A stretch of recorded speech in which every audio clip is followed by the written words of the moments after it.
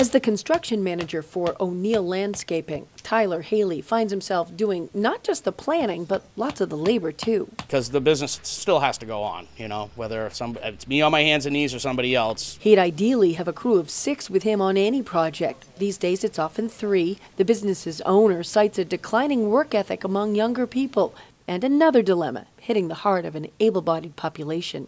I've already gone through 3 or 4 guys we've had to let go this year because of suspicion of or confirmation of a drug issue. The job market feeling the impact of the opioid epidemic. For a lot of people newly in recovery, it is very difficult. The director of Safe Harbor in Portsmouth says most people in recovery want to work. They're probably a lot stronger, more reliable, and very appreciative of the opportunity. And that recovery depends on a roof over their head and a job.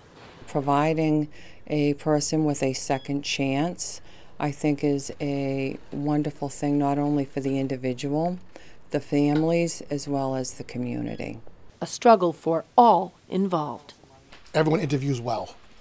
It's after that when things come out of the woodwork and you have to decide to part ways or give them a chance.